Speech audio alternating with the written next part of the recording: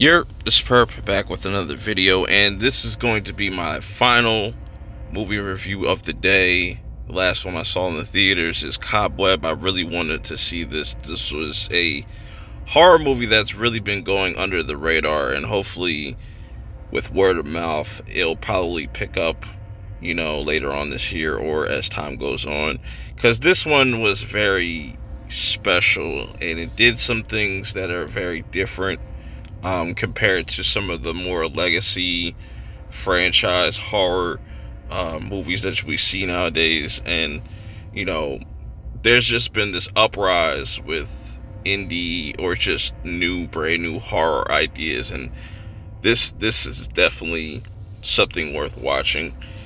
Definitely have its flaws. It's not perfect, but I had a lot of fun with this. This had a lot of twists and turns. So this is following this kid named Peter, and he's just a really weird, awkward, kind of creepy ass kid, and has some shady ass parents that are played by Anthony Starr. He plays Mark, and Peter's mother is played by Lizzie Kaplan. You might recognize her name from the likes of Castle Rock. She played the younger version of Annie Wilkins for Misery, and she also was in The Interview, and she was also in Freaks and Geeks as well.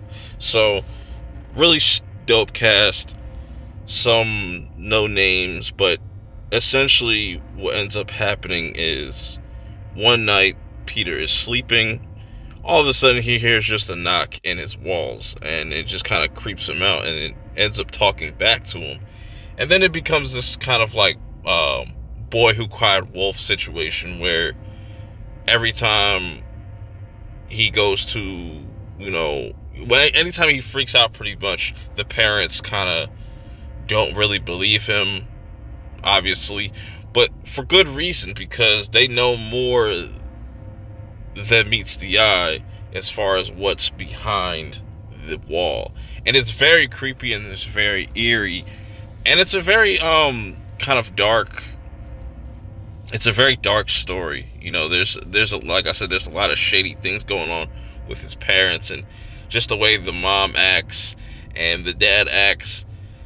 They're both equally pretty intimidating and creepy, especially Lizzie Kaplan's character. She just does a phenomenal job just being creepy in this. And there's also bullies in this.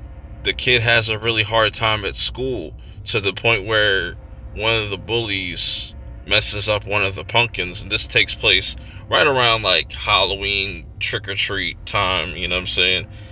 And what ends up happening is one of the bullies messes up one of his pumpkins, pretty much. And what he does, he has this thing that's talking to him through the walls, push him to kind of put harm on people or get revenge, you know, stand up for himself in a sense. And what ends up happening is he pushes one of these kids down a fucking flight of stairs, and that shit was graphic. It was all fuck. That's the biggest spoiler I can kind of give you.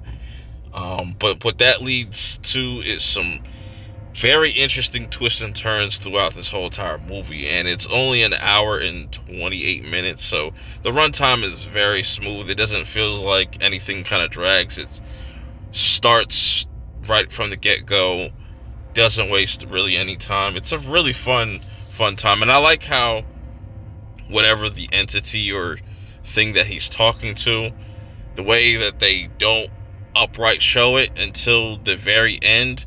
You can obviously see that it has some like kind of CG-esque type of movements, but I think it's utilized in a way where it's effective, at least.